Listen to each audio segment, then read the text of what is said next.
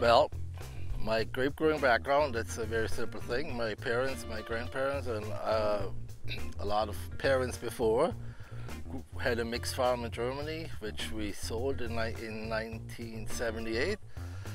We've been growing grapes at this spot since 1979. We are close to 200 acres here, and it's all vine grapes, from Vidal to Auxerrois, Cabernet Franc, Gewürztraminer, Chardonnay, Riesling, Pinot Noir, Merlot, Cabernet Sauvignon. I think we really well covered it all.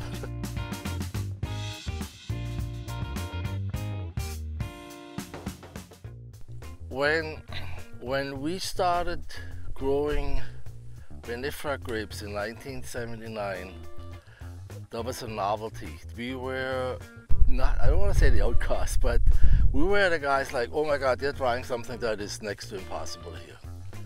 And it took a lot of hard work, and it took a lot of learning to make it a go. I think climate change helped a little bit as well. And to see this entire industry change from Nebraska grapes to what we have today is absolutely amazing. We have done this in less than one generation.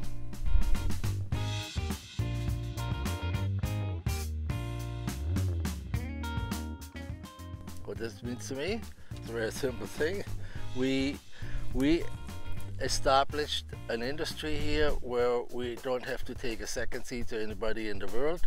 We have our own terroir, we have our own soil, climate, and we grow very distinctive wines that you can tell they are Ontario grown, Niagara Peninsula grown.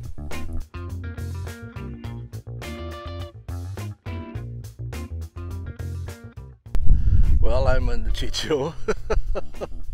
I belong to a wine tasting club, and we do a lot of bicycling with friends.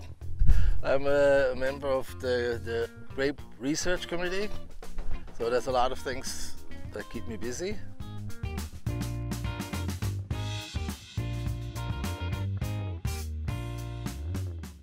Now, today's August the 5th. We are probably going to do the first picking very late this month of Marquette for a customer.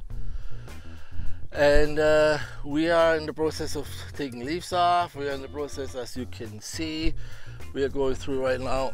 We call those little bunches secondary bunches. They have to come off. So there's a crew of 12 people out there right now, and they pull them off because they are an energy draw to the blend.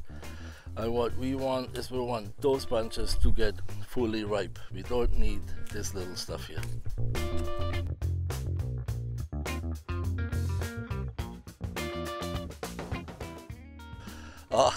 I drink more white in the summer, more red in the winter. I love Cabernet Franc. We can grow excellent Cabernet Franc. We can grow excellent Cabernet Sauvignon and Merlot. And those are my three favorite reds. And being German, you know, I like Riesling. I also like Chardonnay.